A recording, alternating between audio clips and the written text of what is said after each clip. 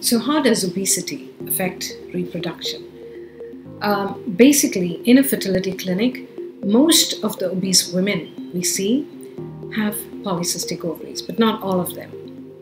And we know that polycystic ovarian syndrome is associated with irregular periods and failure to ovulate regularly, and hence they have a delayed conception. Now, even women who do not have polycystic ovaries and are obese can have hormone disturbances and a delay in conception.